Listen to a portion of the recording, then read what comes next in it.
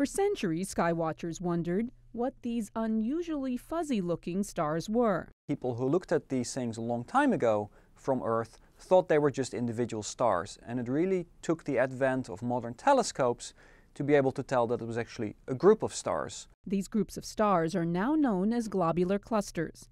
Astronomers believe they were among the very first collections of stars to form in the universe.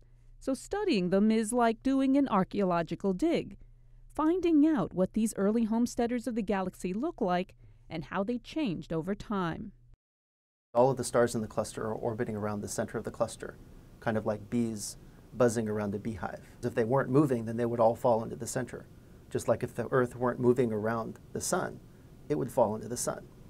And so the same thing would happen with stars in a cluster. Knowing how the stars move will help scientists understand what's going on deep inside these stellar islands.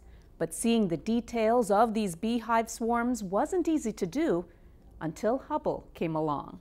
Its resolution is a lot better than you can get from normal telescopes from the ground. So you can separate two stars that are very, very close to each other with the Hubble, which from the ground just look like one blob. You need a telescope which is very, very stable. What you're doing is you're doing a measurement and you're doing another measurement a few years later, and you try to see what changed. The reason it's much easier with Hubble is that Hubble is above the Earth's atmosphere. It's in a weightless environment.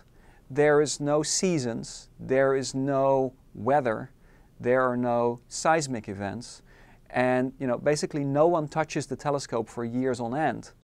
So with Hubble at the ready, astronomers looked at one of the biggest globular clusters orbiting our galaxy.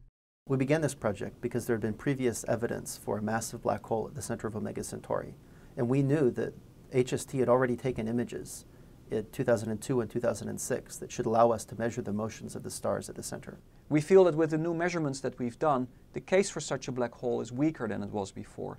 And we also think that if there is a black hole in the center of the cluster, it cannot be as massive as had been previously suggested. This is one of the new UVIS images. If you just start with the images that we analyzed and look at one image and you compare it to another, just by eye you couldn't tell that the stars had moved. But if you use high-precision computer programs, you can analyze what their positions are in the two different time frames. Pretty much double the baseline that we had before.